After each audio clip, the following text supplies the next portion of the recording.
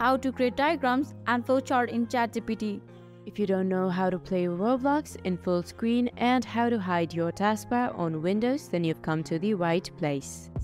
On the Roblox homepage, go to the game that you want to play. Now to enter the full screen mode, you have to click on the Roblox icon on the top left corner and then head to settings. Here you'll be able to see the full screen option.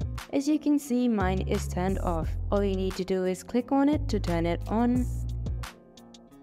And that is how you enter full screen on Roblox. However, this process might not work out for everyone, so there is a shortcut for how you can enter full screen. The shortcut for this one is that you press the Shift and F11 button at the same time. You can use this to enter full screen, or you can even use it to revert it.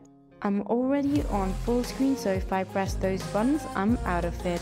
Once you learn this shortcut, there is no need for you to go in-game settings, so it makes the process a lot easier. Hope I was able to help you out.